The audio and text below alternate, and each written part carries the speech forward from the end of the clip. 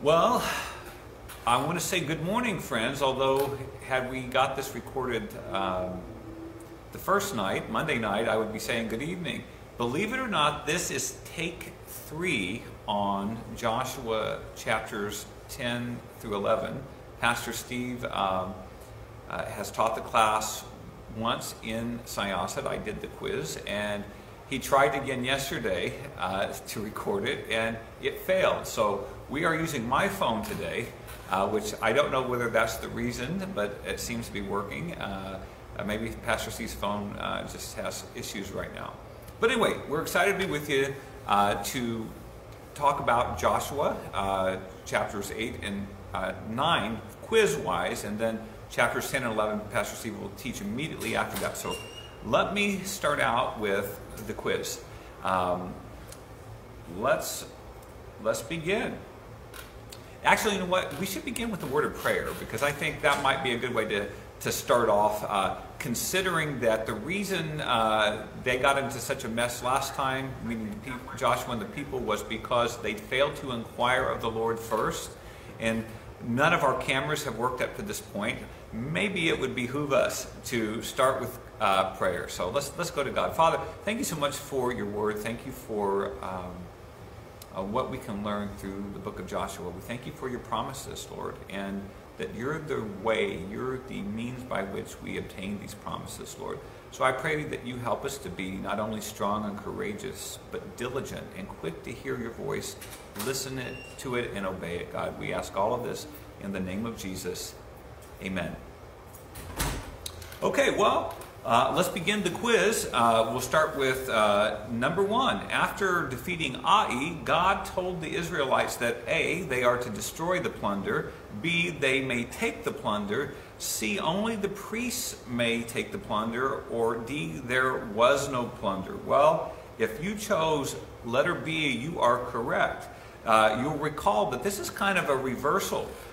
When it came to Jericho, God had forbidden the people from taking any plunder. It was banned, essentially. Remember, we said harem. It was set apart, so to speak. And this time around with Ai, they were actually allowed to take the plunder. So we don't know why God did that.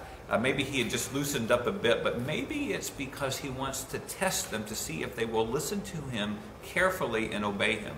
You know, when he kind of changes course, so to speak. So this is exactly what they do. They take the plunder.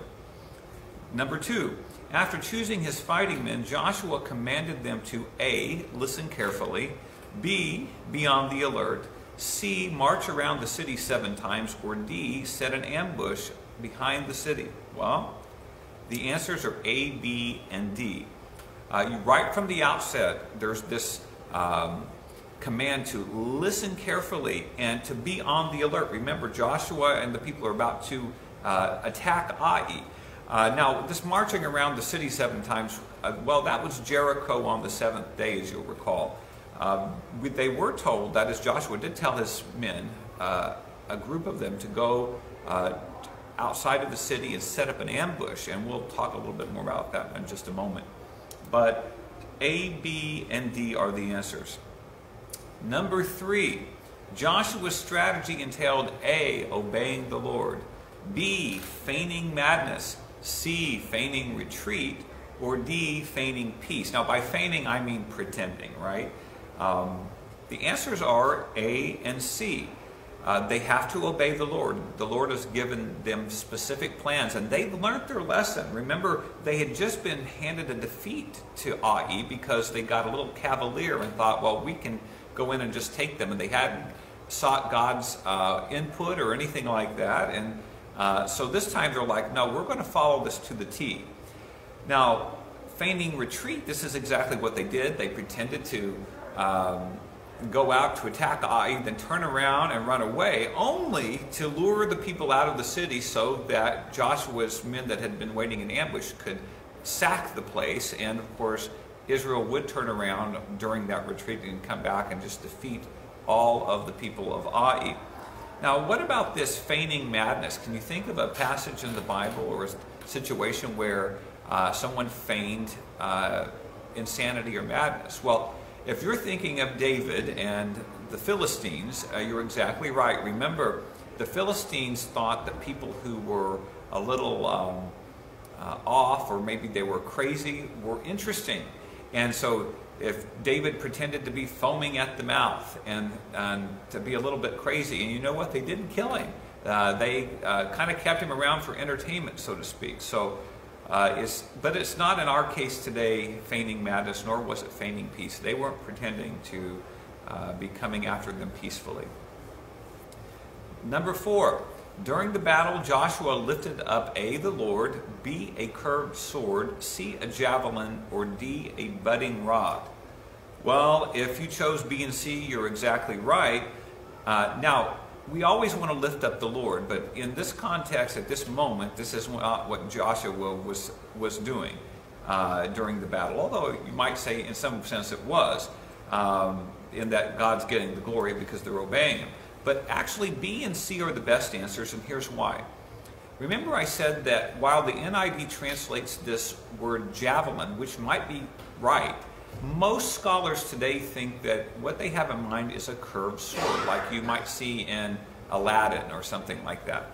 But in any case, Joshua is holding this thing up, this javelin or this sword, and while he's holding it up, the battle is being won. And it kind of harkens back to, is reminiscent of anyway, remember Moses holding up his staff, the rod, and his arms grew tired, and he had people help hold his arms up, so that while this instrument's being held up, the battle is being won. It kind of reminds you of that, and this is why I put a budding rod in, just to kind of trick you into thinking maybe it's something like Moses.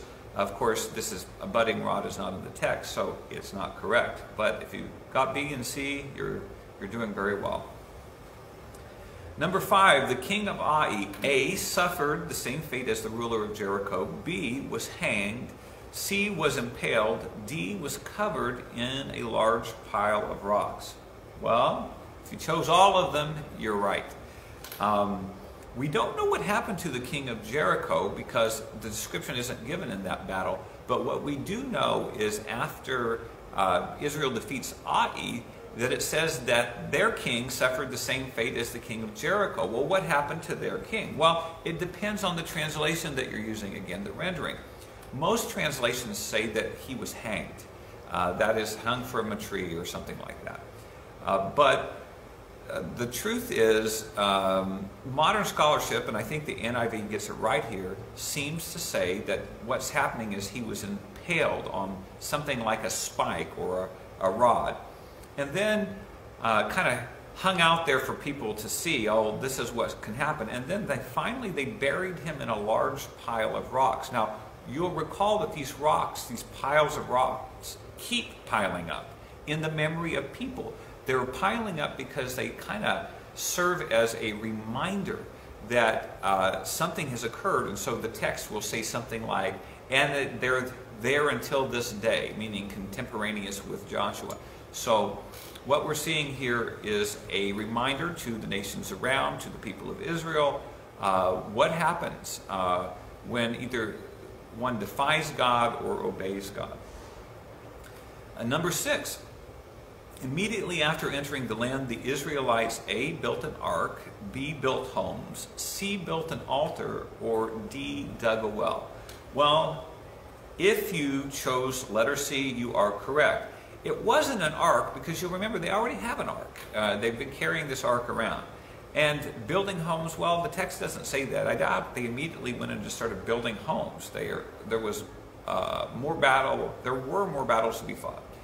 And then letter C, well, they did build an altar, the text says, and it says that they built them from unhewn stones. That is to say, stones that hadn't been shaped by iron or any kind of instruments. Now, why would they do that? Well, a couple of reasons. One of them is that, well, this is what was commanded to Moses. They were to use unhewn stones. And the other thing is, it might speak to the temporality of the altar that they're building. They're not trying to shape stones. If you were going to build something like a tabernacle or a temple, you would shape the stones. You'd use instruments to do that, to fit them in nicely. Well, this doesn't seem to be the case. This is to be a reminder, but it's not really so much an altar that is going to be, say, like a temple or a tabernacle.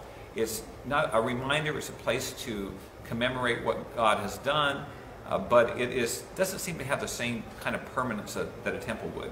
And, well, I don't know about whether they dug a well or not, but the text doesn't say. We do know that wells do get dug in the Bible, but that is not in our text today.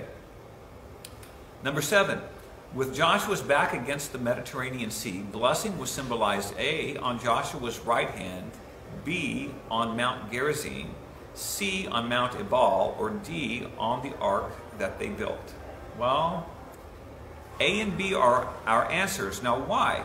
Well, remember, if Joshua's back is to the Mediterranean Sea, this will put his right hand to the south and his left hand to the north. Well, Mount Gerizim would have been south of Mount Ebal. So remember what Joshua has the people do. He has them act out blessing and cursing.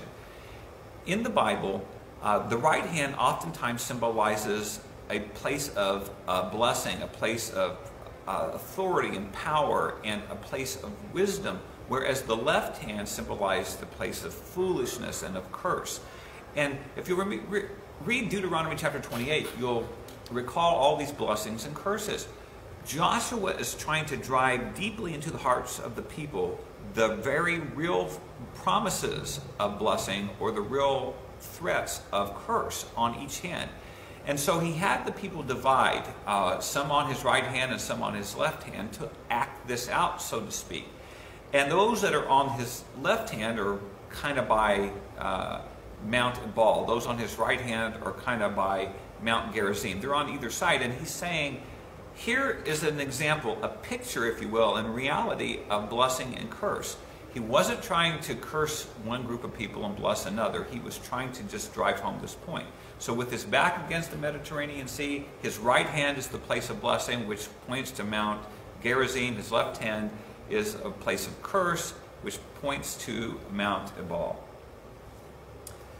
Number 8, after defeating Ai, the Israelites faced the wrath of A plague of serpents, maybe brazen serpents, if you will, B, Jericho, C, a 6-city coalition, or D, God. Well, the answer is a 6-city coalition. That plague of serpents, brazen serpents, fiery serpents, that's a different story altogether in the Bible. That doesn't show up here. Jericho's already been defeated. We saw that in the prior week, and God is not pouring out his wrath at this point on his people. So it seems like letter C is the only viable choice, and it's exactly right. You'll remember all those its, the Hittites, the Hivites, the Jebusites, the Amorites, so on and so forth. Well, they had seen what had happened to both Jericho and Ai, and they put their heads together and said, we need to do something. We are going to have to work together because it seems as though these Israelites are wiping out everybody. They're conquering everybody.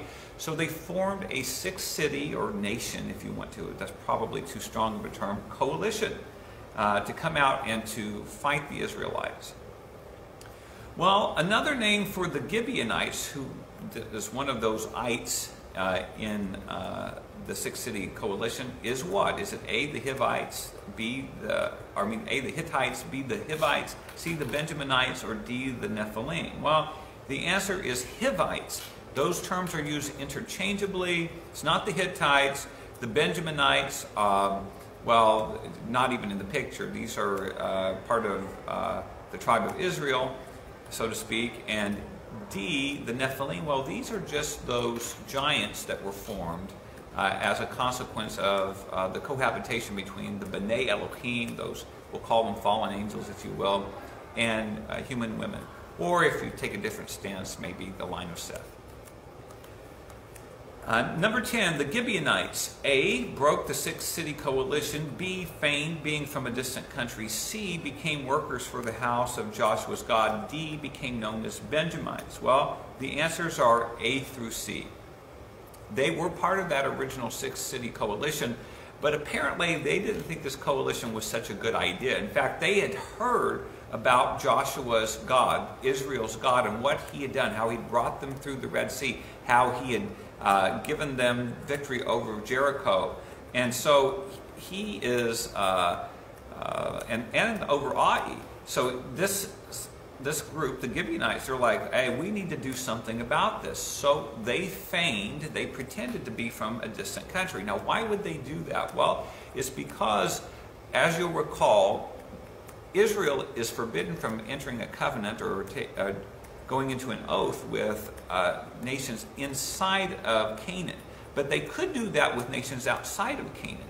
And so the Gibeonites, even though they're from within Canaan, they pretended to be from without Canaan. And they did this because they thought, we can get them to make an oath with us and maybe avoid annihilation. But while they managed to trick Joshua and the leaders of Israel, and remember, they did it by putting on worn out clothes, they had moldy bread, they just looked very disheveled and devolved, if you will. And Joshua fell for it. The elders fell for it. And they made an oath with them. And now Joshua says, well, later, you may have fooled us into making this oath by pretending to be from a far country, but here's what's going to happen to you. You're going to end up being workers in the house of our God. That is to say, they became woodworkers, and they'd serve in Joshua's God's house. The Benjaminites I just threw in there because I put it in the previous one and I wanted to try to fool you. Or, well, not really. I just wanted you to be a little more discriminating. Number 11, Israel's leaders made an oath with the Gibeonites because A, it gave them a military advantage, B, it seemed right in the sight of God, C, the Gibeonites were circumcised, or D, they failed to inquire of the Lord first. Well, the answer is D, they failed to inquire of the Lord first. This was a big deal. This is a big deal. The point of the text is to say, you know what? You should have sought the Lord first. We said that prayer should be a first resource, not a last resort. This is a very big deal. Had they inquired of the Lord first, they had never entered into an oath with the Gibeonites, which ends up proving to be a thorn in their flesh later, this oath, that is. And it gave them no military advantage to do this. And it didn't seem right in the sight of God. They didn't even inquire of God. And the Gibeonites were not circumcised. They just pretended to be from outside of Canaan. And finally, we come to number 12. Based on the Israelites' leaders' comments and actions, one might infer A, an oath is binding, B, the people wanted to kill the Gibeonites, C, failure to seek the Lord first is a cause for mourning, or D, Gibeonites make good allies. Well, it's A through C. Oaths are binding. These are different than just regular covenants. This oath would be sworn in the name of Yahweh, and you just don't break it lest something disastrous come on you. We know that the people wanted to kill the Gibeonites. We can infer it anyway because the leaders say, let the people live, which kind of implies that, hey, these leaders are probably, or not leaders, but the people are ticked off. Why would you enter into an oath with these Gibeonites? You're supposed to be our leaders. What have you done? So Joshua and the elders had to talk them out of maybe stoning them or killing them. Failure to seek the Lord first is a cause for mourning. Well, we get this from the text because they're pouring ashes on themselves. That is, the elders. The leaders are very upset. They're very disappointed that they've done they've done this thing. They've committed themselves to an oath, and now they're bound. And do Gibeonites make good allies? Well, Pastor Steve's going to answer that in just a moment. They end up being detrimental anyway. They get you into a mess because you have to keep the oath. So hopefully you all did very well on that. This has been the third time we've recorded it. Third time's a charm. You missed out the best quiz. I did it best last time, but and hopefully Pastor Steve, this third time's the charm. Best teaching as he comes. Let's give it over to him now.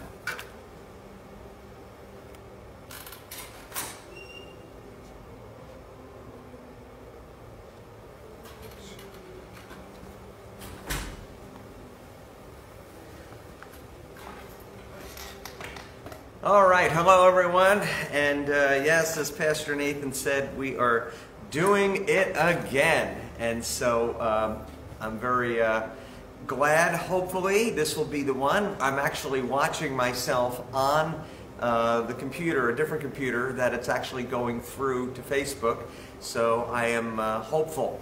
Well, we have a great passage tonight. I know I say that almost every single week, but we do have a great passage, and it relates specifically to one of the most dramatic scenes, arguably, in the Bible. Pastor Steve, that's a pretty big claim you're making. I think you'll see why when we get to it. But this is an amazing passage. And so let's dive in. We're looking at Joshua chapter 10. Joshua chapter 10. And I'm going to read the first part of this chapter, and then we're going to talk about it.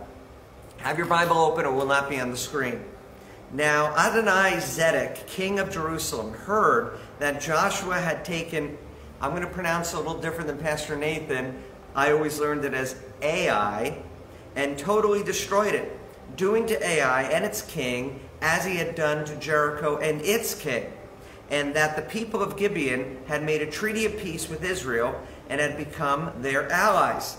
He and his people were very much alarmed at this, because Gibeon was an important city, like one of the royal cities. It was larger than Ai, and all its men were good fighters. So Adoni-Zedek, king of Jerusalem, appealed to Hoham, king of Hebron, Piram, king of Jarmuth, Japhia, king of Lachish, Debir, king of Eglon, "Come up and help me attack Gibeon," he said, "because it has made a peace with Joshua and the Israelites."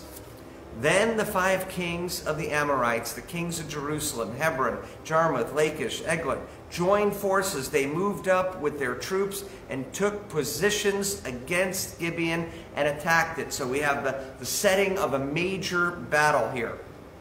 We go on. The Gibeonites sent word to Joshua in the camp at Gilgal, "Do not abandon your servants. Come up to us quickly. Save us. Help us, because the Amorite kings from the hill country have joined forces against us." So Joshua marched up from Gilgal, and with his entire army, including all the best fighting men, the Lord said to Joshua, "Do not be afraid of them. I have given them into your hand. Not one of them will be able to withstand you." After an all-night march from Gilgal, Joshua took them by surprise. The Lord threw them into confusion before Israel, so Joshua and the Israelites defeated them completely at Gibeon. Israel pursued them along the road up to Beth Horon, and they cut them down all the way to Azekah and Makkedah. As they fled before Israel on the road down from Beth Horon to Azekah, the Lord hurled large hailstones down on them, and more of them died from the hail than were killed by the swords of the Israelites. On the day the Lord gave the Amorites over to Israel, Joshua said to the Lord in the presence of Israel, now get this, "Sun, stand still over Gibeon, and you, moon, over the valley of Ajalon." So the sun stood still and the moon stopped till the nation avenged itself on its enemies, as it is written in the book of Jashar. The sun stopped in the middle of the sky and delayed going down about a full day. There has never been a day like it before or since, a day when the Lord listened to a human being. Surely the Lord was fighting for Israel. Then Joshua returned with all Israel to the camp at Gilgal. Okay, as you can see, a pretty amazing passage. If I was to summarize this passage we're going to do tonight, which is chapter 10 and chapter 11, I would say that these phrases bear in mind. The land is yours, walk across. The land is yours, walk across. What we notice is that there is no casualties mentioned of the Israelites' troops. None. There is no listing of how they have died in battle, which may not be the case. It may be the case, but I can tell you the text doesn't say that anyone died. The sense is that the Lord is doing the fighting for them, and that is the miracle. The next thing is that very phrase, the Lord fights your battles. These principles, the land is yours, walk across, the Lord fights your battles, I think can transcend time. And so we all have battles in life. We all have challenges. there is a high optimism that you and I can learn something from this passage as we press on and look what's going on. So let's dig right in. Chapter 10, verse 1. Adonizedek, king of Jerusalem. Pause right here. This is the first mention of the city of Jerusalem in our Bibles. Now, some of you, people who know your Bible, you may say, hold on, Pastor Steve, hold on. Doesn't Melchizedek, who meets with Abraham, come from Jerusalem? And I would say he absolutely does. But what was the city called back then? Salem. He was the king of Salem. Now, you can see the connection, Jerusalem or Salem. But in this particular case, this is the first mention of the city of Jerusalem in our scriptures. Now, with that being said, I also want to point out that from this point on, Jerusalem is so central to the story, the narrative of Israel. And even the work of redemption, for our Lord was crucified and rose to new life in Jerusalem.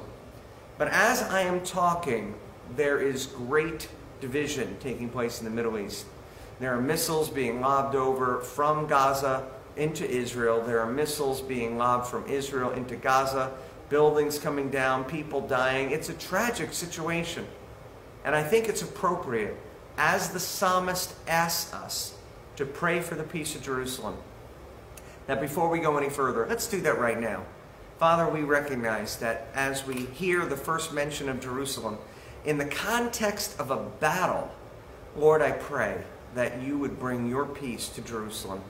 Father, we know that the Jewish people are precious to you, and we recognize that. But we also know, Father, that in the end, we ask that you would be glorified in all we say and do as we seek to honor your words of praying for the peace of Jerusalem. We pray this in Jesus' name. Amen. Amen. Okay, so let's go back into our text. And I want to point out that a theme that has showed up in the book of Joshua is that there is a fear that is spread across the land relating to Joshua. After what they heard took place during the movement from Egypt, that word spread that all these peoples fell before them. And then most recently, the collapse of Jericho before their very eyes causes a fear across the land. I want to review some of these passages so you could see that as to what is going on, why this king Adonizedek is so upset. Here's Joshua chapter 2. We have heard how the Lord dried up the water of the Red Sea for you when you came out of Egypt, and what he did to Sihon and Og, the two kings of the Amorites east of the Jordan, whom you completely destroyed when you heard of it. Our hearts melted in fear, and everyone's courage failed because of you. For the Lord your God is God in heaven above and on earth below. Anyone remember who said those words? Pause for a moment. Very famous person in Scripture. It was Rahab the innkeeper, or Rahab the prostitute, depending on how you translate that. Yes, she was talking about how fear had swept the city of Jericho. Here's another statement that comes from Joshua 5. We read this. Now when all the Amorite kings west of the Jordan and all the Canaanite kings, that actually includes our bunch here, along the coast, heard how the Lord had dried up the Jordan before the Israelites until they had crossed over, their hearts melted in fear, and they no longer had the courage to face the Israelites. Again, fear sweeping the land. Here's one more. This comes from the Gibeonites. Chapter 9, verse 24. They answered Joshua, your servants were clearly told how the Lord your God had commanded his servants Moses to give you the whole land and wipe out its inhabitants from before you. So we feared for our lives because of you, and that is why we did this. And so they're explaining why they did this ruse before Joshua, pretending that they were a faraway nation. They were scared to death. So, in light of that, this particular king from Jerusalem is anxious, is fearful, and is indeed worried as to what is going to be happening. Pastor Nathan, you're coming in. Is anything going wrong? No, but I don't want anything to go wrong because there's an alarm on my phone. So, just Continue.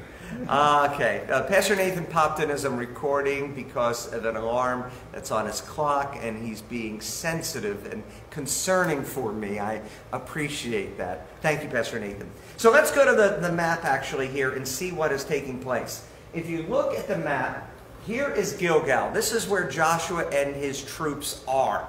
One of the nice things of the way we're recording here is I can reach out and actually point to this map. And here is Gibeon, and this is where the battle will take place. Now, the cities that are coming against Joshua are these cities. So you see Jerusalem, Jarmuth, Lachish, Eglon, and Hebron. And these cities are all going to be converging here at Gibeon.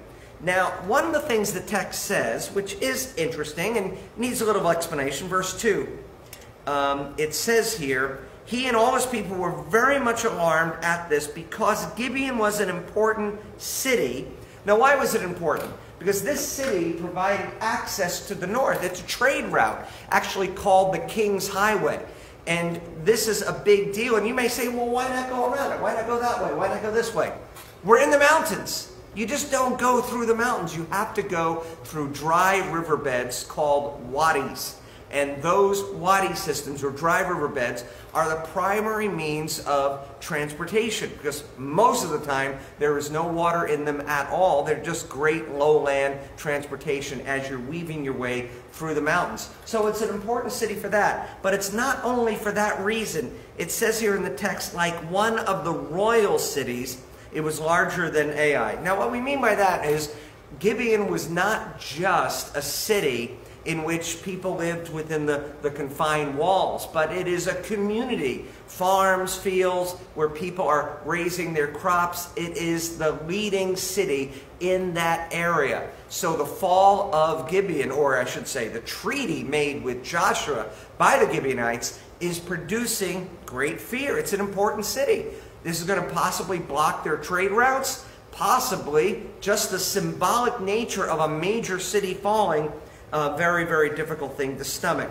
So with that in mind, the Gibeonites say, please, Joshua, help us. And as Pastor Nathan just said during the quiz, this agreement that the Gibeonites made with Joshua tell us a little bit of the character of Joshua.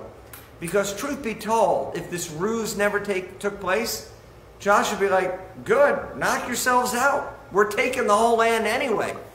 But now, here it is, Joshua needs to come to the rescue of the people that he just made a treaty for, which again shows the character of Joshua. I'm always fascinated when I see descriptions of character.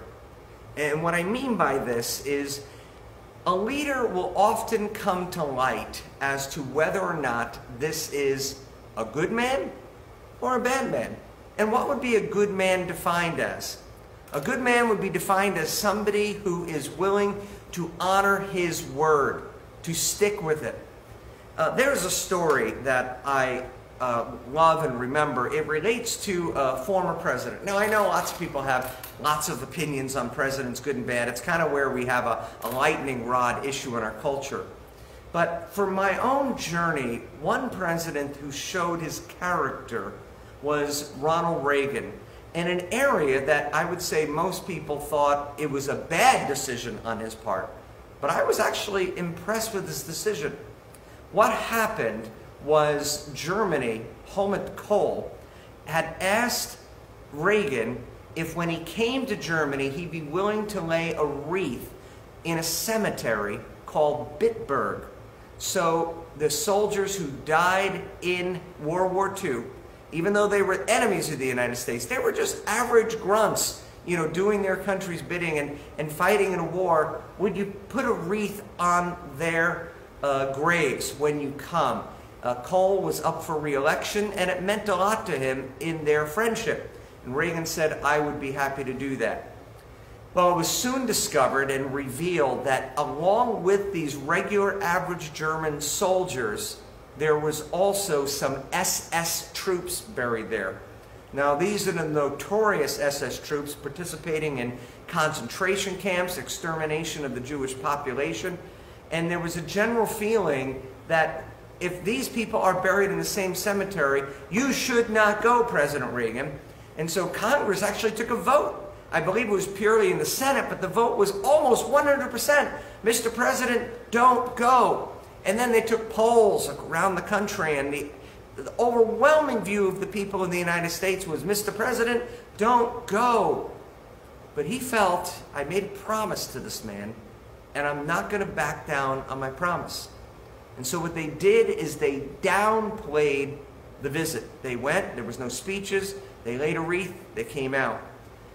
But when all was said and done, when I saw that somebody honored a promise over and above all this public opinion saying, don't do it, I thought, that is a measure of somebody's character, that I'm willing to honor my promise, even at great cost to me. And that's what I see Joshua is doing. He's honoring a promise, even at great cost to himself. So we move on in the passage, and these kings are all invited to help the king of Jerusalem fight the 5 kings, verse 5, of the Amorites. King of Jerusalem, Hebron, Jarmuth, Lachish, Eglon, joined forces. They moved up with all their troops and set up positions against Gibeon and attacked it. So these nations are now attacking right here. And Gibeon cries out, send word to Joshua at Gilgal, do not abandon your servants, come up to us quickly, save us, help us. Because the Amorite kings from the hill country have joined forces against us. And so, as a result, Joshua marched, verse 7, from Gilgal with his entire army, including the best fighting men. Now the Lord has a word for him on this journey. The Lord said to Joshua, verse 8, do not be afraid of them. I have given them into your hand. Not one of them will be able to withstand you. What a great promise. What a great promise. Do you hold to the promises of God in your own life? Do you know what the promises of God are? That would imply that you're actually reading the Bible. The reason I'm saying this is because Joshua is given courage from the Lord and the word of the Lord. He's given this word before. Remember Joshua 1. Be strong and courageous. Do not be afraid. It's being repeated here. 5 armies are coming against you. Joshua, do not be afraid. You know, in my own journey as a pastor, I have come to value the promises of God so highly. You know, in the book of Joshua, there are times where they put a big pile of rocks together, and they use this phrase, there'll be one tonight. And the rocks are there to this day. You know, I have so many piles of rocks in my life where I saw where God did something amazing. When I think of God keeping his promises, I cannot help but think of a story. And for those of you who have watched me teach before, heard me teach, you've heard this story. I repeat it a lot. It's one of my monuments. But it's a story of the Lord telling me when I became pastor of Shelter Rock Church, Steve, hold your people loosely and you'll never lack for people. And hold your money loosely, the church's money, and you'll never lack for money. Now what did that mean? As I understood what the Lord was saying to me, what he impressed in my heart, is that if a church planter comes and he wants to start a church, be favorable. Offer an opportunity of that church planter to gather people from your church to help start that church. That church planter needs people who are going to be tithing, giving, working, serving. Be willing to give those people. And very early on, a church wanted to get started in Huntington. The pastor attended this church very early on in my tenure. And then he wants to start his church, and he wants to start with people from this congregation. We gave our blessing. I remember we had a free will offering for this guy. $20,000 came in to give to him and help him in his church. God provided our resources from the money that we gave to him. And that church was founded with people from this church. Fast forward in time, that church grew to about 200 people. But then due to circumstances, about 10 years ago, the pastor felt that the church could not press on, even though it had 200 people, because they lost their location where they were meeting, and the pastor was at kind of a low ebb in his life. Well, you know what happened with those people? that pastor invited them to come back to us. God took care of us all through the process. We didn't lose any finances, and the people that we invested, we took in probably double back what we gave to that church plant. God does that. Here's another church, good friend my entire tenure here, Brian McMillan, pastor of Centerpoint Church, now the largest evangelical church in Long Island. But when they were a church of 600 people, they're packed into a smaller auditorium, and they're looking at a Jewish synagogue to purchase. But they're a poor church because they're young people. They're 28 years old on average. And what are they going to do? How are they going to get money for about $1.7 million purchase? And so Pastor Brian cast the vision to me. And I said, Brian, let's have you preach at our two campuses. At the time, we had two campuses. He preaches in Syosset and Manhasset. And get this, we raised almost $45,000 for him. $45,000. I'll be honest. When I heard how much we raised, I was afraid that we took in no money for our own church. At that time, we needed $40,000 a week to make budget. And so what happened? I went downstairs to our treasurer, Martha Parkinson, and I said, Martha, how did the offering go on Sunday? And she said, oh, Pastor Steve, we took in a lot of money for that young man.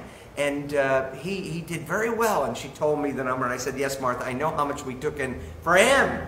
But how much did we take in for us? And she said, oh, the Lord blessed. We took in $55,000 for us. For us. We had a $100,000 weekend.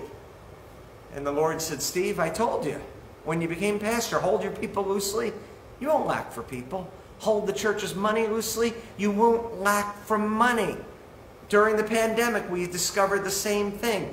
Pastor Henry, you might remember, pointed out to the church a year ago that our giving was down because of the pandemic. We were normally taking around $60,000 a week. We were now taking in $35,000.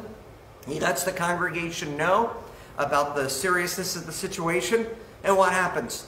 The following week, we take in close to about $130,000. The following week, we take in $80,000 or $90,000. The following week, we take in about $70,000. God was good. Coming out of the pandemic, right now, as we're starting to release the requirements, we have almost twice the amount of money in the bank than we did in the beginning of the pandemic. That is God's generosity. You know what we did all through this pandemic? Is give stuff away. Give stuff to church plants. Give stuff to humanitarian. We helped Hempstead schools put laptop computers in the hands of each of their students. We had almost 600 families a week coming to our food pantry during the summer. The BBC was flying a helicopter over our food pantry to film what was taking place. And as we kept giving stuff away, the Lord kept providing more and more and more stuff to us. We came through this pandemic with more money in our community outreach fund than we ever had before. We came through the pandemic with more money in our benevolence fund than we ever had before. All because I believe God keeps honoring His promises. You be generous with the church's money, I'll be generous with you. Lord, thank you. I just have to say thank you, and in the same sense, honor the promises of God. Believe them. So what happens with this battle? After an all-night march from Gilgal, now that is a march from here to here. It's about 15 miles. Mountainous marching. You would think they were exhausted. 15 miles. Just think how long that takes for you to go with an army. 15 miles. They go all night long. And it says here, Joshua took them by surprise. Verse 10. The Lord threw them into confusion before Israel, so Joshua and the Israelites defeated them completely. Israel pursued them along the road up to Bet-horon. That's Bet-horon. Now you see these cities are south, and you're like, why are they heading to Bet-horon? Because they're following the dry wadi system, the dry riverbeds. And so that is what they do. The Lord cut them down, and they went all the way from Azekah, and here's where they're going, Azekah and Makkedah. That's where they're heading. And as they're heading, fascinating little passage, Now I'm going to flip some slides over so you can see this, because this is an artist's rendition of what happened. But the Lord rained down hail on them. Now the Hebrew actually is stones. The interpretation is probably good-sized hail things, but could be stones. And large hailstones down on them, and more died from the hail than were killed by the swords of the Israelites. That is amazing. Remember I said the lesson of this passage, walk through the land. God's given it to you. God is going to fight your battles. And so, I'm going to go back to our other passage here. And we have, this is another map of what is taking place. Here is Jericho. There's Gilgal. That's where they were. This is a relief map, so you see some of the mountains. Then the battle is taking place there at Gibeon, and then ensuing, chasing them down to their other cities. And so, looking at that map and going back to our text, verse 12. On the day the Lord gave the Amorites over to Israel, Joshua said to the Lord in the presence of Israel. Now, check out this prayer and see if any of your prayers are outrageous like this one. Look at this. On the day the Lord gave the Amorites over to Israel, Joshua said to the Lord in the presence of Israel, Sun, stand still over Gibeon, and you, moon, over the valley of Ajalon. So the sun stood still, and the moon stopped, till the nation avenged itself on its enemies, as it is written in the book of Jashar. The sun stopped in the middle of the sky and delayed going down about a full day. There has never been a day like it before or since, a day when the Lord listened to a human being. Surely the Lord was fighting for Israel. There's your key phrase for this whole section. The Lord was fighting for Israel. So let's get back to this. Was that crazy or what? Now, pause for a moment. I have prayed some outrageous things. I have. I prayed them in my prayer closet. I prayed them in my office. I didn't pray them in front of large masses of people. But this statement, sun, stand still, clearly is a man of incredible faith. And why did he want this sun to stand still?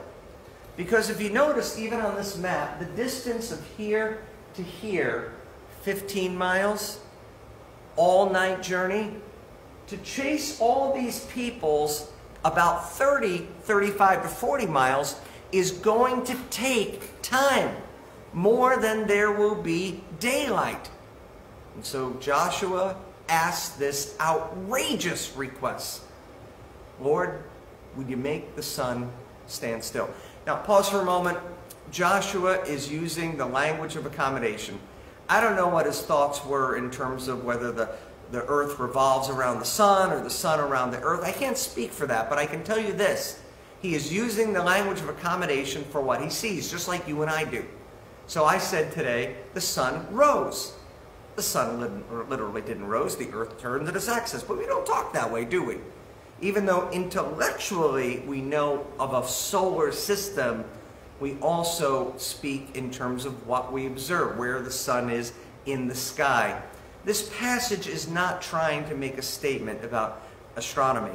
What it is trying to make a statement about the power of God and the faith of Joshua and the ability of God to do anything he chooses. Anything he chooses.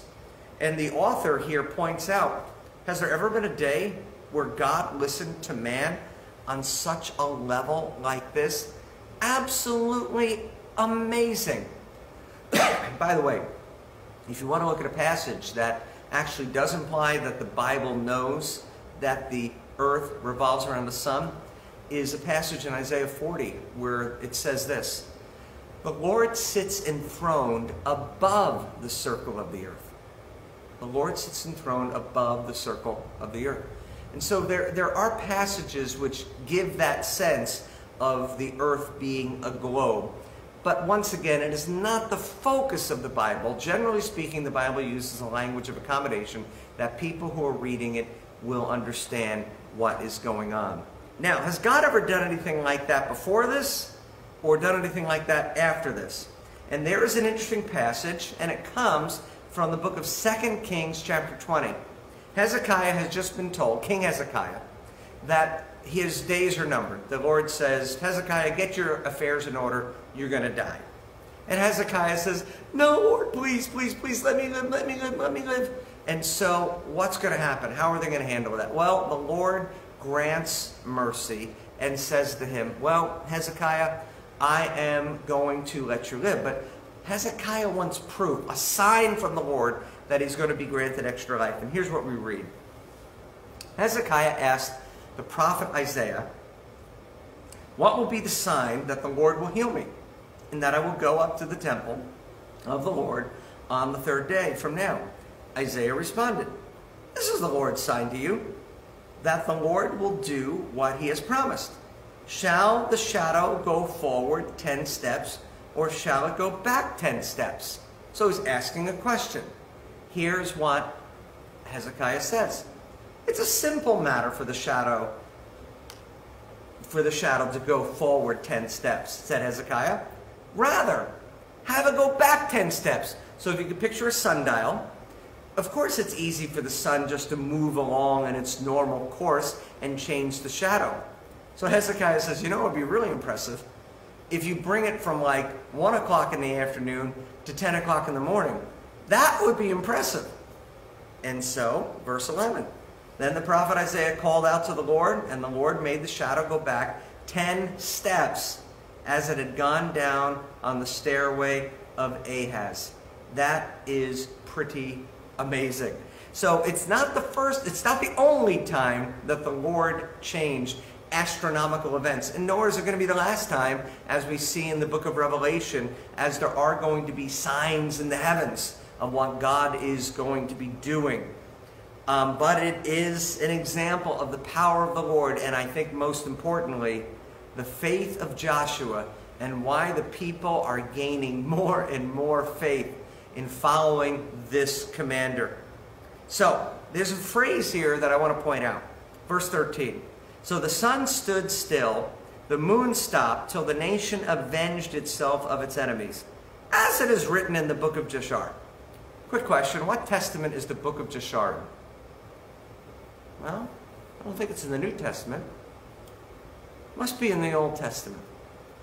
Now, if you're smart, it's not in any of the Bible. In fact, we don't even have a copy of this book. We have a couple snippets of this book. This is one of them. Another one shows up in 2 Samuel. Now, this is after David has witnessed the death of Saul and Jonathan, his close friend. And we read this in 2 Samuel chapter 1.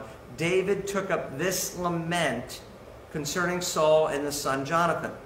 He ordered that the people of Judah be taught this lament of the bow. It is written in the book of Jashar. Now here's a little snippet of it. A gazelle lies slain on your heights, Israel, how the mighty have fallen. And it goes on from there. What is the book of Jashar? It apparently is a book that contains epic poems, accounts of great Israelite battles, victories, defeats. But it is a time and opportunity for an oral culture to remember them, to quote them, to tell the stories to their children. And that is what the book of Jashar seems to have been. I wish we had a copy of it. It would be amazing. We do not. So what the Lord wanted to preserve for us are these two snippets. The sun stood still. I can certainly see how that ended up in the book of Jashar. And the sad story of the death of Saul and Jonathan. And so this is a depiction of what happened in the battle. But now what we are going to see is a story of what is taking place as we unfold this battle in kind of like more details. So verse 16.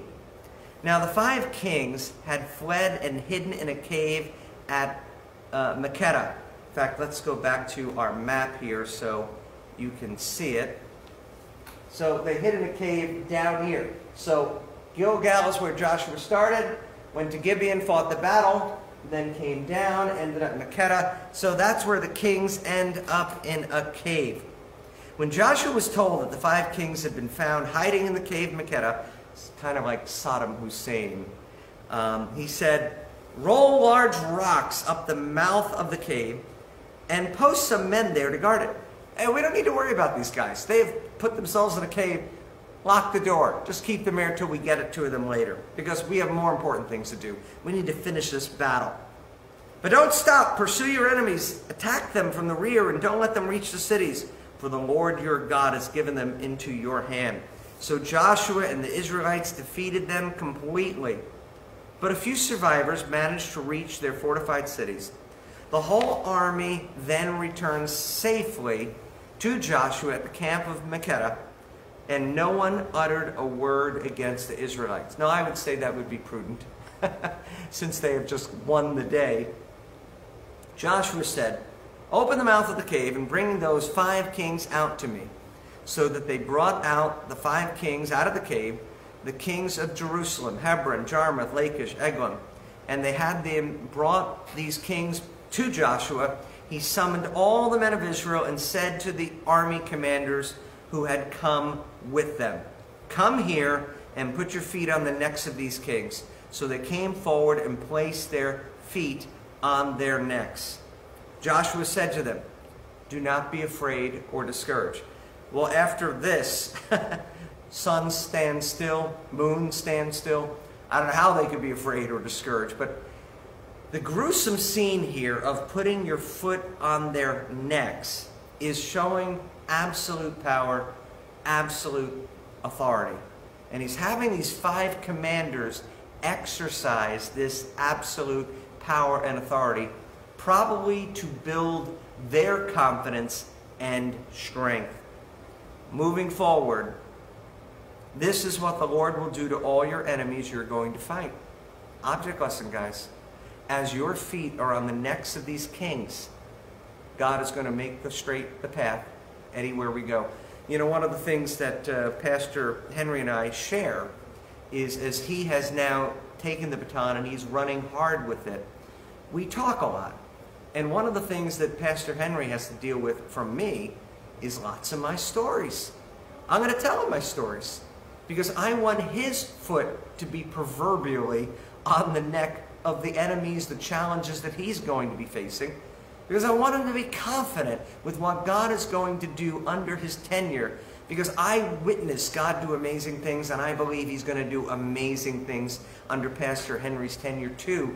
But we need to tell these stories, and this is that object lesson.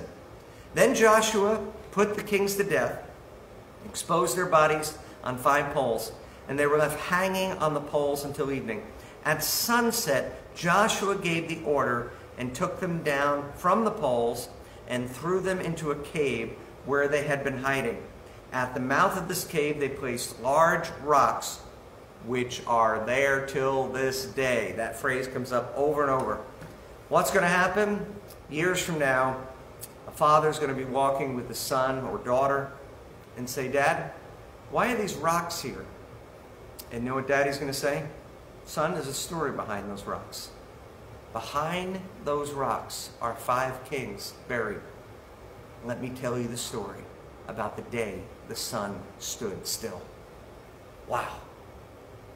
Do you have lots of piles of rocks in your family history? I hope you do. And if you don't, pray that God gives you some amazing stories. My poor children hear Daddy tell the stories over and over. We drive by Walt Whitman High School in Huntington. And I say, see the high school there? All at once, the kids in my car start rolling their eyes. Here comes the story again. And it's going to be one of these several stories about how God did this or how God did that. But you know what? Passing Walt Whitman High School for me is a pile of rocks. There are so many times where passing by this or going to this place reminds me of something dramatic God did in my life. You and I both should have piles of stones where we remember the work of God. You know, one of the things that I absolutely love doing is I look up stories on the internet, so I can see artist depictions. Remember I showed you this one? This is the artist depiction of stones coming down. I find that funny. You know, it's just interesting looking at how somebody might draw this. But there are others. This is an artist depiction of the 5 commanders putting their feet on the neck of soldiers. Now, in this picture, I don't know how well you can see it online, but these are the 5 soldiers, and these are the kings, whom they have their foot on their neck. This was found in a Byzantine chapel. This dates probably 1,500 years ago. Old chapel. Byzantine chapel basically means the origins of the Orthodox Church. We're talking Turkey, we're talking Middle East. I'm not sure where this particular Byzantine chapel was found. But why would you put this in a church? You see, if you came to Shelter Rock, and we have some art hanging in our church, particularly Syosset, but it's like uplifting art, kind of fun art. But would you be surprised if you saw this? Here are 5 kings with somebody putting their foot on their neck right before they're killed. I realize we live in a different generation and a different time, but when you are a persecuted people, and the Church of Jesus Christ has been persecuted so many times over the years, as it is right now, for example, in the nation of Nigeria, where Boko Haram is acting and doing tremendous atrocities against Christians. But you look at something like this, and you know what their generation would look? We're going to win. We will win. God will bring a dramatic and glorious conclusion to this. We might not hang something like this on our church walls, but you should know the stories. And you should know that our God will win. No matter what we're seeing, no matter what we're experiencing. I look often at people who are so anxious over the results of, let's say, the presidential election, or a decision that Congress is making, or a governor is making. And they're like, oh my, what are we going to do as Christians, this, that, or the other thing? And flip the parties, do whatever you want. But the bottom line is, you're looking too low. Look up. In the end, our God wins, and we belong to a different kingdom. So take joy, take comfort, and I understand why these Byzantines hung this. But I saw some other fun things on the internet. You know, there's a Bible that has all biblical depictions with Lego characters. So here's a fun one. Here is 5 Lego commanders with their foot on the neck of the 5 kings. Pretty gross. And then you see the 5 kings hanging from trees, and even worse, their heads on the ground below them. Like they're cattle with their blood draining from their bodies. My goodness. And this is a children's Bible? I just find it so funny when you look at the internet and you find these things. I picture some sadistic person, somewhere putting these Lego figures together. I get a kick out of it though every time I see it. And here's one more. This is actually a piece of art of history, and you see the 5 kings hanging. Why is this depicted so many times in art? Once again, remember, our God wins. Our God reigns. So, now let's finish this chapter. And let me give you a little briefing before I read the next section here. It's kind of gruesome. It's kind of gruesome. That day, Joshua took Makkedah. He put the city and its king to the sword and totally destroyed everyone in it. He left no survivors. And he did to Makkedah what he had done to the kings of Jericho. Then Joshua and all Israel with him moved on from Makkedah to Libnah and attacked it. The Lord gave that city and its king into Israel's hand. The city and everyone in it Joshua put to the sword. He left no survivors there. He did to its king as he had done to the kings of Jericho. Then Joshua and all of Israel with him moved on from Libnah to Lachish. He took positions against it, attacked it, and the Lord gave Lachish into the hands of Israel's hands, and Joshua took it on the 2nd day. The city and everyone in it he put to the sword, just as he had done to Libnah. Meanwhile, the king Horam of Gezer had come up to help Lachish, but Joshua defeated him and his army until no survivors were left. Then Joshua and all of Israel moved up from Lachish to Eglon. Now this is going to repeat. I'm not going to read all of it just to save a little bit of time, but I want to move now to the end of that section. Look with me at verse 40. So Joshua had subdued the whole region, including the hill country, the Negev, the western foothills, the mountain slopes, together with all their kings. He left no survivors. He totally destroyed all who breathed, just as the Lord, the God of Israel, had commanded. Joshua subdued them from Kadesh Barnea to Gaza, from the whole region of Goshen to Gibeon. All these kings, their lands, Joshua conquered in one campaign, because the Lord, the God of Israel, fought for Israel. Then Joshua returned with all Israel to the camp at Gilgal. Now we need to pause for a moment and talk about this, because this whole section that I just read, I even skimmed, because it's difficult to read. And they killed them all, and everyone who breathed, and they slaughtered everyone. You know, when we have an Alpha class, we usually have a weekend away in which you can ask the pastors anything. We call it the Holy Spirit weekend. It's an opportunity for people to invite the Holy Spirit to be empowered in their life. But one of the things we do is we recognize that there's a lot of questions that people have. So Pastor Nathan or myself or Pastor Jerry, we sit up front and anyone can ask any question they want to deal with difficult questions in the Bible. And inevitably, the question comes up, Pastor Steve, Pastor Nathan, Pastor Jerry, why all this death? Now, pausing for a moment, if we were back in time and we are telling this story as Israelites, we'd be opening champagne bottles, because God has given us the land. He's subdued all our enemies, and we are thrilled. But fast forward 3,000 years, we look at this and we say, wasn't there a better way to fight this battle? You know, what's going on? And behind all of this is this question: is God good? You know, when you read people called the new atheists, or as Pastor Nathan calls them, the four horses of the apocalypse, you look at these atheists, very few of them actually try to argue against the existence of God philosophically. But you know what they'll do? They'll point out what they feel is how absurd religion is and how evil religion is. And years ago, about 10 years ago, somebody came up to me and said, Pastor Steve, I read this book by Sam Harris, and it really shook my faith. Would you be willing to read this book and help me understand if this is true or not? Because it's really raising questions that are shaking my faith. So what does Sam Harris do? Sam Harris is making an argument, and his argument looks really strong. It looks like a brick. Like my notes here, there's a big wide brick. And on his brick, he's not giving you philosophical reasons why God doesn't exist. He's telling you how evil God is, and he brings up passages like this. He'll add up the statistics and talk about the gruesomeness of it and say basically, why would you believe in somebody who says that there's a God like this? But what you find out that his argument is really paper thin.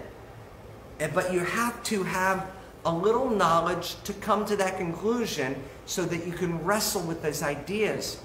But as we pause for a moment to talk about this, here's what I want you to know and think about. There are some things in the Bible that we will not fully understand until we see Jesus in glory. We just won't. The Apostle Paul says in 1 Corinthians 13, now I see through a cloudy mirror, or the King James would say, a glass darkly. But then I will see face to face. So there are things in my Bible that your pastor does not understand. And this is one that's hard to understand. But let me tell you other pieces of the story that help us understand this a little bit better. If we went back to Genesis, I think it's around Genesis 15, God is showing Abraham the north, south, east, west, and says, all this land is going to be yours. And then he says, but not yet. Why? because the sin of the Amorites has not reached a level in which I'm going to judge them. Who are these people that they've just conquered? The Amorites. The Amorites is a catch-all phrase for the inhabitants of this land. In other words, God is going to be granting them over 400 more years of mercy, even though they are an evil people who sacrifice their children to the god of Molech, who practice sexual immorality by worshiping Asherah and having sex with prostitutes. They are an evil, corrupt people, and yet God is going to give them grace for another 400 years. But moving beyond that, we see in Abraham, this takes place in Genesis 19. God says to Abraham, I'm going to destroy Sodom and Gomorrah. And God seems arbitrary to Abraham. And Abraham asks God, will not the God of all creation do what is right? That's a great question. God, are you good? And what does God respond? He says, test me on this. And Abraham does test him. What if there's 50 righteous people? What if there's 40 righteous people? What if there's 30? And in the end, God saves 8 people who probably didn't even deserve to be saved. But you know, he saves them in his mercy because he's a good God. Then I realized that it says in Isaiah 55, my thoughts are not your thoughts. My ways are not your ways. As the heavens are above the earth, so my ways are above the ways of man. And then I look at the end of Job. You know what Job says? Lord, why is this bad stuff happening to me?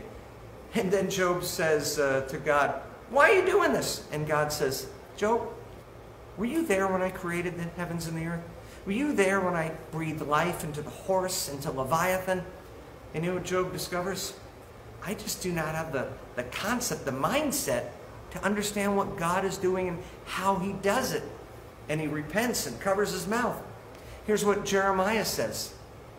Does not the potter who makes the pot have the right to smash it down and make it again? And of course he does. The potter has that right. God has those rights to do that kind of thing. But at the end of the day, if you ask me, Steve, why do you trust God with things like this, even when you don't really understand what's going on? You know what it comes down to? Jesus.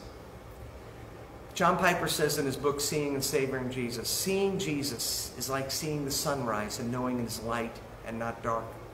It's like tasting honey and knowing it is sweet and not bitter. There is a self-authenticating value, truth to it. All I know is that God so loved us that he gave his only son to die that I might have eternal life, even though I am not righteous, even though I am a sinner. And I take great joy in what Jesus has done. So when I see the stuff that I don't understand, I've seen enough in Jesus to say, Lord, for the stuff I don't understand, I trust you. Because I can see you loved so much that you gave your son for me. So as we look at this carnage, keep those things in mind. So let's wrap up. Chapter 11 is not as long. We read this. When Jabin, king of Hatzor, this is chapter 11, verse 1. If you read it, it looks like Hazor. But when I was in Israel, the archaeologist that was giving us the tour of Hatzor called it Hatzor, so I'm going to call it Hatzor. When the king of Hatzor heard what was happening in the south, he sent this word to Joab, king of Madon, to the kings of Shimron and Ashkaf, and to the northern kings who were in the mountains and Arabah, south of Kinnereth, to the western foothills, and to Naboth Dor on the west, to the Canaanites in the east and west, to the Amorites, the Hivites, the Perizzites, the Jebusites in the hill country, and to the Hivites below Hermon in the region of Mizpah. They came with all their troops, a large army of horses and chariots, a huge army as numerous as the sands on the seashore. All these kings joined forces and made camp together at the waters of Merom to fight against Israel. Whoa. Let me show you the map of what this looks like. I'm going to move forward through these pictures. Okay, here's the map. So here's northern Israel now. Everything we talked about before was taking place below this map. That body of water, that is the Sea of Galilee. And here is Merom, and that's where this great battle is going to take place. Mount Hermon is up here. Those are the headwaters of the Jordan River that flows down from Dan and past the Sea of Galilee into the Dead Sea. And that is where this is taking place. Verse 6, the Lord said to Joshua, "Do not be afraid of them, because this time tomorrow I will hand them all to you, slain over to Israel." This time tomorrow, an army as the sands of the seashore. Is this a hard thing for God? Well, the God who causes the sun to stand still, the moon to stand still, no, I would not think this is a hard thing for God. And I wish I could get this into my little noggin every time I'm so afraid. Steve, trust the Lord. Trust the Lord. He's big enough. He's strong enough. He's great enough. You will be fine. So what happens? He gives us one other instruction. Because this time tomorrow I'll hand all of them slain over to Israel. You are to hamstring their horses and burn their chariots. God is even telling them how you wrap up this battle. When they're all slaughtered before your eyes, keep in mind, when you're done, hamstring the horses and burn the chariots. So, verse 7, Joshua and his whole army came against them suddenly, sneak attack. At the hand of Israel, they defeated them, pursued them all the way to Greater Sidon, Mizrapoth and Maim, and the valley of Mizpah on the east, until no survivors were left. And so on this map, you see they fight right there, and then they have the valley of Mizpah right here. They're chasing them down wherever they came from. And we read, Joshua did to them as the Lord had directed. He hamstrung the horses and burned the chariots. What I find funny about this battle, it's like reporting on D-Day. Oh, and by the way, the Allies won. Yeah, but there was a few things that happened in that battle. But the text doesn't say, but all we know is, hey, if you can hold on to the Lord, stop the sun and stop the moon, hey, he defeated this army as big as the sands of the seashore. Pause, quick question. Why hamstring the horses? Can't you use them for yourself? Why burn the chariots? Can't you use them for yourself? There's a principle in the Bible that shows up Genesis to Revelation. God wants you to be wise with your resources. He does. He wants you to save. He wants you to work hard. He wants you to be a disciplined person. We read this in the book of Proverbs. We read this in the pastoral epistles. We see this kind of instruction time and time again. But you know what we also find is that God wants you to become too rich, to where you start depending on yourself and not on Him. A principle to live by is if you get too comfy cozy with the money you have in the bank, the money you have in your investments, you need to look again. You know, I manage my mother's money, and this past week has been very volatile. I watch her money go up $20,000. I watch her money go down $20,000. I'm like, how is it possible you lose $20,000 in one day? And you folks, some of you have significant resources. You've seen your money probably ebb and flow with $100,000 each day. But you know what? In the end, don't trust in money. Trust in the Lord. The reason why these horses had to be hamstrung and the chariots had to be burned is that they were not going to depend on these things. It's the Lord who stops the sun that you depend on, not these petty little things like chariots and horses for your purposes. So let's wrap up here. At the time Joshua turned back and captured Hatzor and put its king to the sword, Hatzor had been the head of all these kingdoms. Now, I have a few pictures of Tel Hatzor. I've been there a few times. This is an overhead view, beautiful sight.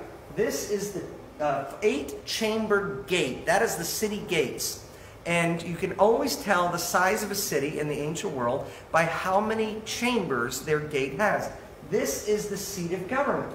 Proverbs 31, a woman of great worth. Where is the husband going to praise his wife? At the city gates. That's in this area. So this is where the king or the judges would sit to bring justice to the people. But in times of war, this gate would be closed, and this would be all packed with instruments of war to defend the city. So this would be viewed as a very good-sized city. This is a close-up of the city gates. Again, this is a very common ancient structure. You see this all through Israel. You'll see a 2-chamber gate, a 3-chamber gate, 5-chamber gate, but all of it relates to the size of the city. This is just a little passing thing which is in the area of Hatzor, and I just think it's so amazing. I had the chance to visit this just a year and a half ago. But this is the oldest arch in the world.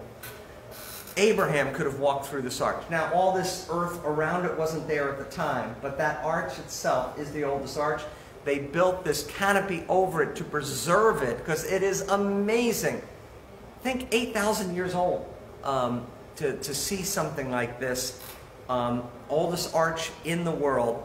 Pretty amazing. Okay, moving on in our text. Joshua took these royal cities, their kings, and put them to the sword. He destroyed them. Now here comes a phrase which is going to show up again several times as we wrap up this chapter. As Moses, the servant of the Lord, had commanded. Yet Israel did not burn any of the cities on the built mounds except Hatzor, which Joshua burned. The Israelites carried off for themselves all the plunder and livestock of these cities. They got to keep stuff that wasn't going to be, you might say, shaking their faith in God. But all the people they put to the sword completely, destroyed them, not sparing anyone that breathed. Getting back to the issue we previously talked about. As the Lord commanded his servant Moses, so Moses commanded Joshua. And Joshua did it. There's that phrase again. He left nothing undone of all the Lord commanded Moses. So Joshua took the entire land, the hill country, all the Negev, the whole region of Goshen, the foothills, Arabah, the mountains of Israel with their foothills, from Mount Halak, which rises toward Seir, to Baal Gad in the valley of Lebanon below Mount Hermon. He captured all their kings, put them to death. Joshua waged war against all the kings for a long time, except for the Hivites living in Gibeon. Those are the ones who made a deal. Not one city made a treaty of peace with the Israelites, who took them all in battle. For it was the Lord himself who hardened their hearts to wage war against Israel, so that he might destroy them totally, exterminating them without mercy, as the Lord had commanded Moses.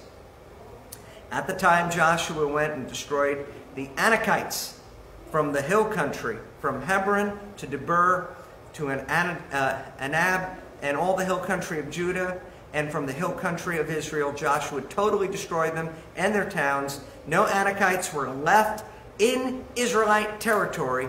Only in Gaza, Gath, and Ashdod did any survive. So Joshua took the entire land, just as the Lord directed Moses, and he gave it as an inheritance to Israel according to their tribal divisions.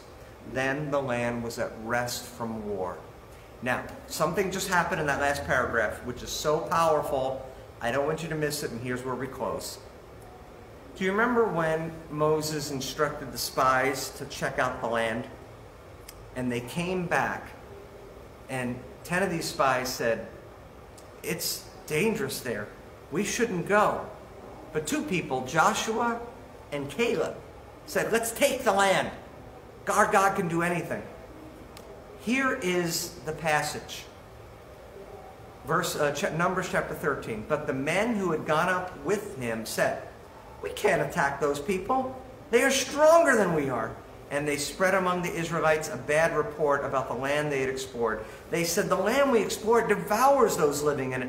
All the people we saw are of great size. We saw the Nephilim there, the descendants of Anak come from the Nephilim. We seem like grasshoppers in our own eyes, and we look the same to them." Going back to the paragraph we just read, we read, no Anakites were left in Israelite territory. That is Anak. We can't go. Anak is there. Joshua. By the way, I want you to know, Anak has been defeated. I think that was probably a very powerful moment. The other spies, they didn't make it into the promised land. They were those who died in the wilderness. But Caleb and Joshua, they lived to see it.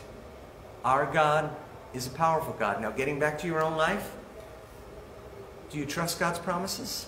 Do you believe them? Getting back to your own life, are you depending too much on your own money, not on the Lord? Principles in this passage to live by. Are there questions in this passage for you and I? There are. And there are some things we're going to ask our Lord when we get to glory. But till then, know that our Lord loves this human race so much that he gave his only Son to die that we might encounter mercy. Let's pray. Father, thank you for the chance we've had to spend this time studying your word. Now bless us, grow us, make us into the men and women that you've called us to be. We pray this in Jesus' name. Amen.